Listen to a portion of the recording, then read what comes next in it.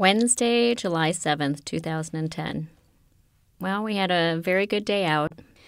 He played well into the night until around 10:30 when I begged him to go to bed because I was beat.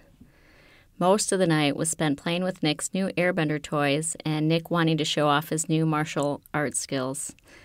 Sadly, only about a month or so after Nick told me he wanted to drop the Nick part of his name and just go by Batman, he has now instructed me that he is now to be called The Last Airbender. Not exactly catchy. Don't know how long this will last, but I have to say I'm in love with this little man with so much personality and wit. Tomorrow will be bittersweet. Nick will start on his chemo regimen. The procedure I have been praying for all these years will now become a reality. I hope and pray it will be miraculous, but I cannot help but feel sad for what Nick will have to endure. All the poisons, the nausea, the being locked up like a prisoner, lack of contact, the fear of the unknown is there too.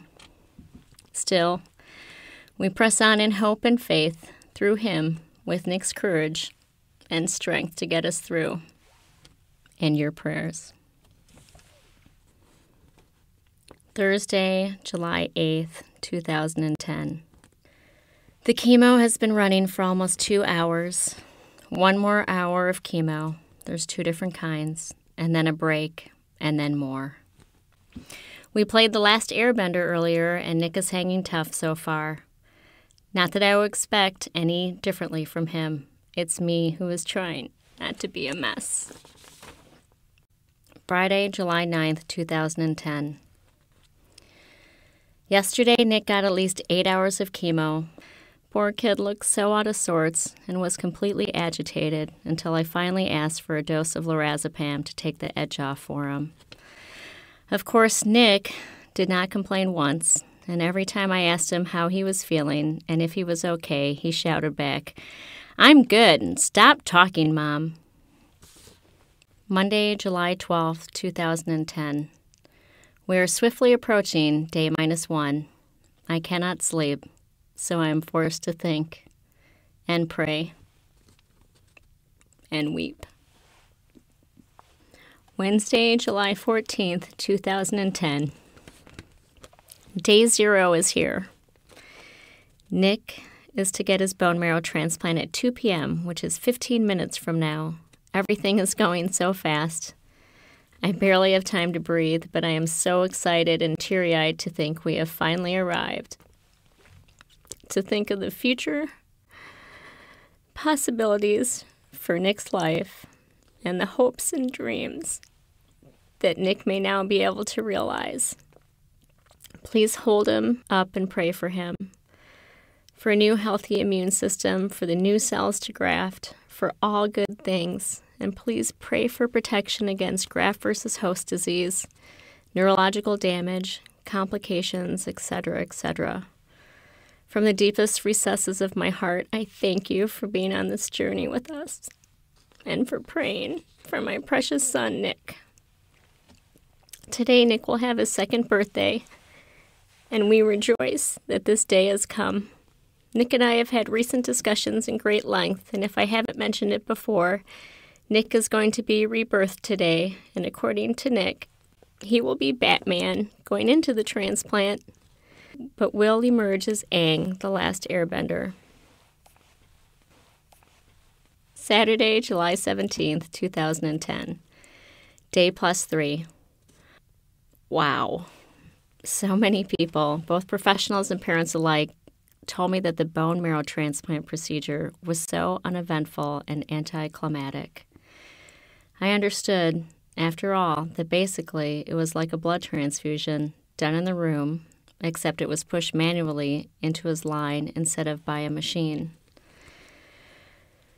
The event was so much more than that. It felt completely powerful. The donor cells come in a bag, which they routinely ask the patient to name.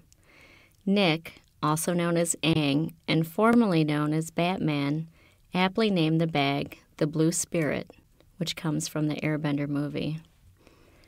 The push started exactly at 2:17 p.m. and ended at 3:05. My daughters, Mariah and Kristen, were in the room along with my girlfriend, Michelle, and our special needs nurses, Carrie and Gwen. During most of the procedure, I had Spring from Vivaldi's Four Seasons playing. When the procedure was close to done, Michelle played Aang's song from the series, followed by a song from Third Day, and then lastly, at the very end, our theme song by Mark W. Schultz, titled He's My Son. When the procedure first started, Nick was still full of energy, even after a very long, playful session of sword fighting with the pastors. What I wasn't expecting was this huge temper tantrum that seemingly came out of nowhere. Nick screamed and ordered Carrie and Gwen out of the room, not once, but twice.